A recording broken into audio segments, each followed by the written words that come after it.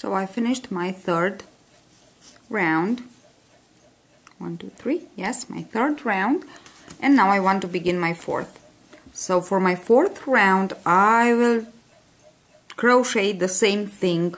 So I will crochet my first part of the front of the back side, sorry, and I will stop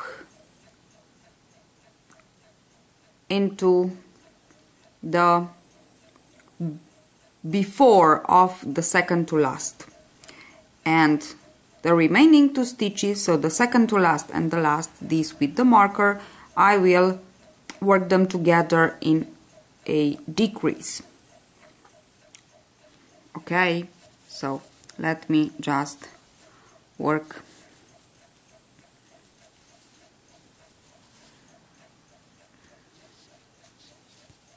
my stitches.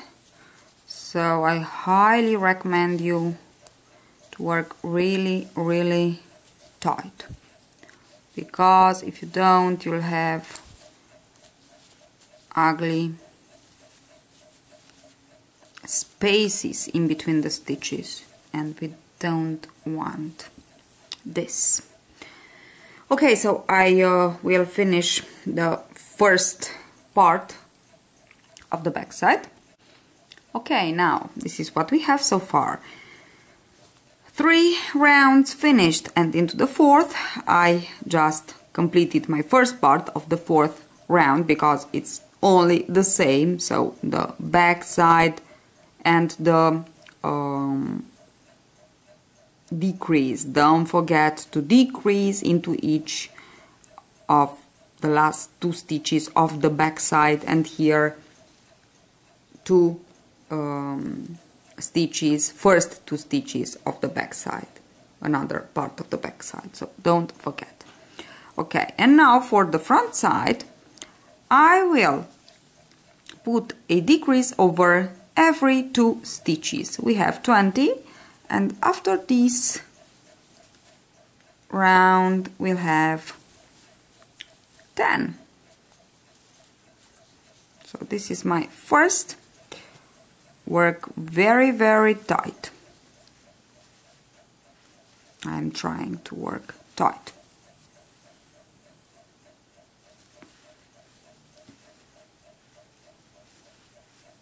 My second, okay. Yes, my second and my third. Can you see? I am trying to work really tight here. My third, now 4, 1 and 2 together. Okay, if you I don't know, when you will work the slipper for yourself and you want it bigger, and you'll add stitches, chains on the sole, so you'll have another number of stitches. There's no problem if you can't go on and follow the decreases. So you can just, if you have, you can't make in every 2, you can just work decreases for the stitches that you can, so the even part of the stitches, and then you just work 1 stitch and go on and continue on with the other part of decreases. So it's no problem, because maybe you'll have another, maybe it's sure that you will change but this is now not a problem. I think I was trying to give you example here of decreases in with different numbers. Okay, so you don't have to panic if it's not the same. The idea is to go to work approximately the same pattern, okay? It's not no problem that you have one stitch more, or I don't know. Okay, now I finished all my decreases here. I want to show you what I have, okay? And I must have 10 stitches. 1, 2, 3, 4, 5, 6, 7, 8, 9, 10. Perfect. And now I want to make my decrease on the first 2 stitches of the second part of the back side. Oh, mine. Okay, so here. And I am ready to finish the round. Now, for the 5th round, yes, this is the 4th, yes, the 5th round, I just want to work it off the camera because we just keep the same number of stitches on the front side, so 10, we'll work just 10, and here you just have to make the decrease here and here, okay? So that's all, okay? So I will work the 5th round off the camera because it's nothing difficult and I don't want to make a really long tutorial. I don't like long tutorials. I think it's boring. Okay, so this is what we have so far, and I will be back to show you what you have to do from the 6th round. So I finished my 5th round, and on the front side I have my 10 stitches, and of course I put my just 2 decreases from one side and another side of the back side. And I began my 6th. I just worked my back side with the decrease, of course.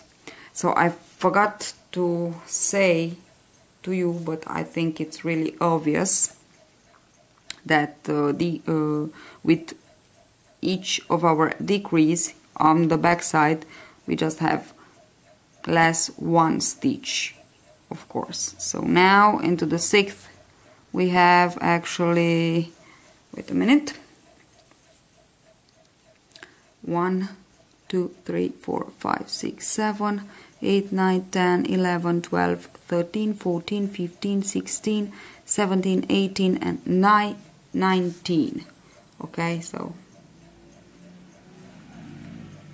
we have 19 stitches left. And now on the front side we will work like this. We'll work 4 normal stitches, so 1 of our 10. 1, 2, 3,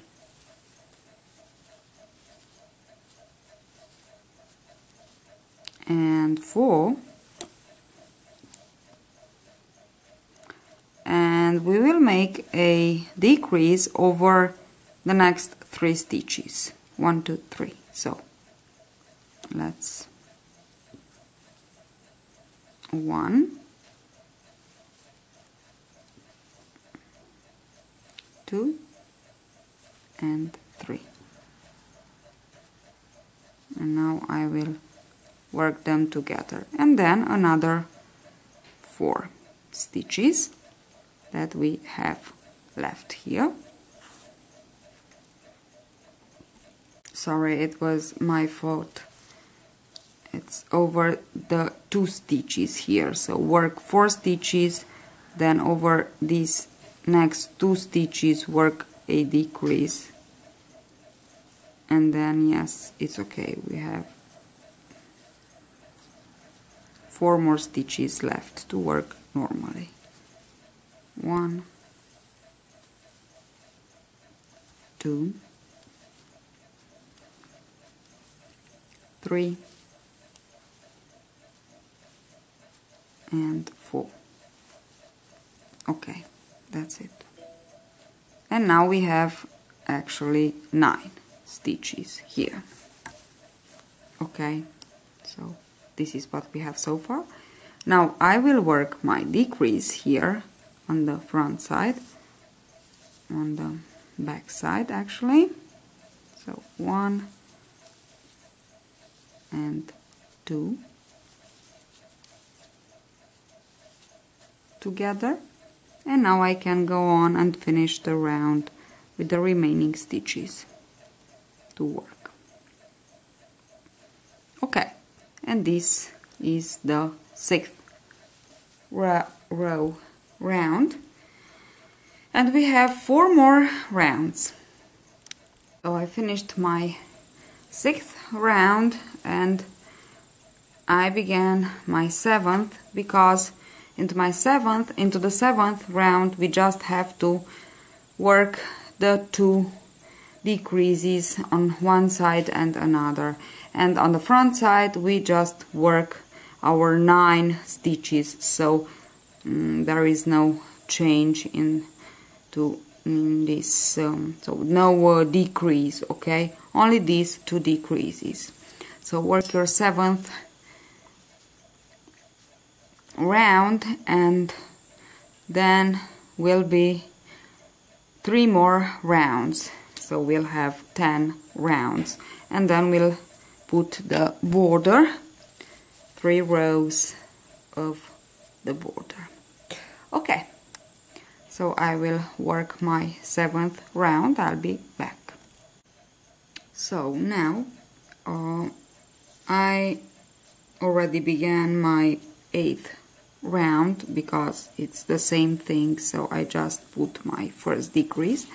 This 8th round will be the last round where we work these 2 backside decreases. Okay, so from the next, the 9th, from the next, so into the last 2 rounds, we will not work these 2 decreases. So we will left with I don't know, then you, with the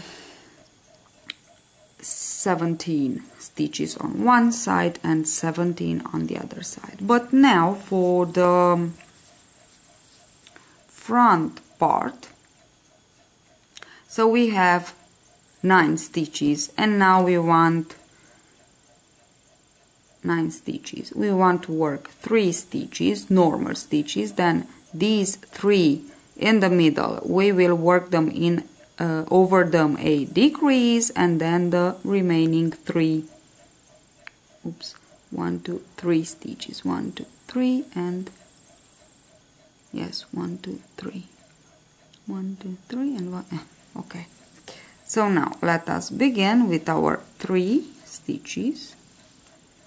1, 2, that we work normally, 3, then our decrease over the next 3 stitches, 1, 2, and 3,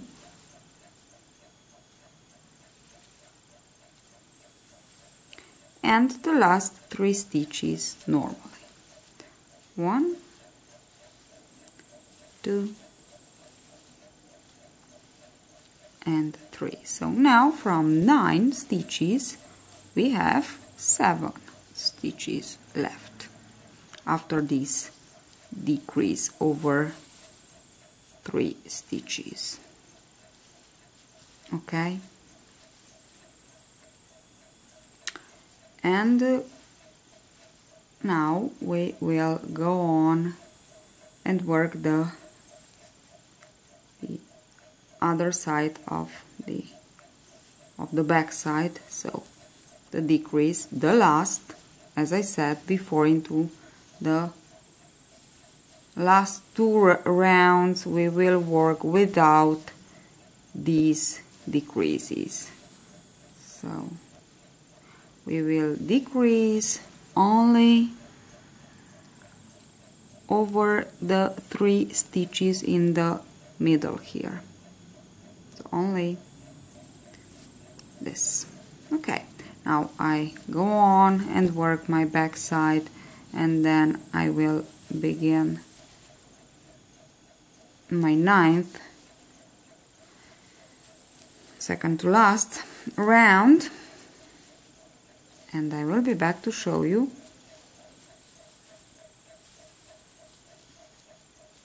what to work, how to work on the front side. Okay, so it's not really difficult, it's just we have to be attentive a little bit, and you can change the number for your size. So I think it will be easy to change the size of the slipper after you have this.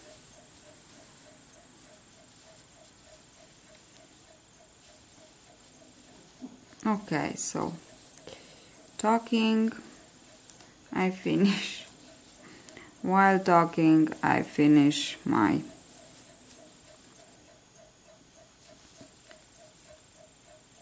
eighth round, and as I said, now I want to begin my 9th. I will work until my marker without the decrease. So I worked my first part of the back side without my doing the decrease, so I have 15 stitches on one side and 15 on the other side, and in the middle I have, so on the front side I have 7. So with this 7 I will work 2, then a decrease on these 3 in the middle and another 2 for a total of 5. So this is my first 1, 2, and now the decrease over 3 stitches, so 1, 2 and 3. We have to work really tight. Okay, and now 2 more stitches left here. You work them normally. Okay.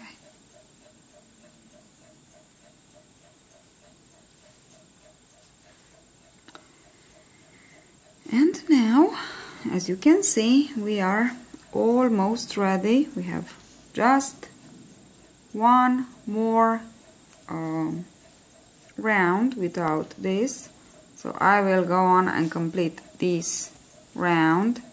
And as I said, I don't want to put any decrease on the back side, so I will just go on and work my 17 stitches left here on the second part, second side,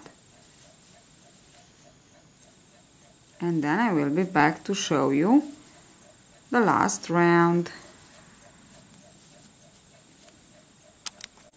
Okay, the last round, the 10th. I worked the side with 17 stitches, and on the front we have 5 stitches, 1, 2, 3, 4, 5, and with these 5 I will work like this. The first just normal, then the next 3 a decrease over these 3 stitches,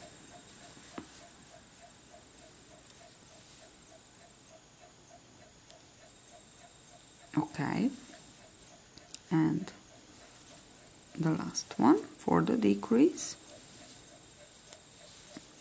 and now the last one here, and now we have 3 stitches left plus 17 plus 17, I have a total of 34, 35 stitches left. 17 plus 17, 34, yes, 35, 37, sorry, because here we have 3. Okay, now go on and finish your last round, and I will show you how to begin the border, but it's really the same thing that I made for the tutorial of the little booties. So really the same. Okay. Okay, so this is what we have. This is our booty, and if you want you can just let it like this, but I think it's really nice if you just put on the border, this border. So I'll work with a gray, a little bit lighter than this one that I use for the sole. And the only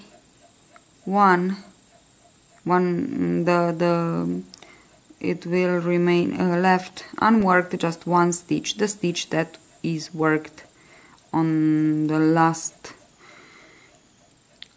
decrease over the 3 stitches, so this one. So I will insert my hook into the very next stitch, and I will join the new color, and now I will work the first row all around, and of course with the same front post double crochet. Okay, so go on and work your first row of the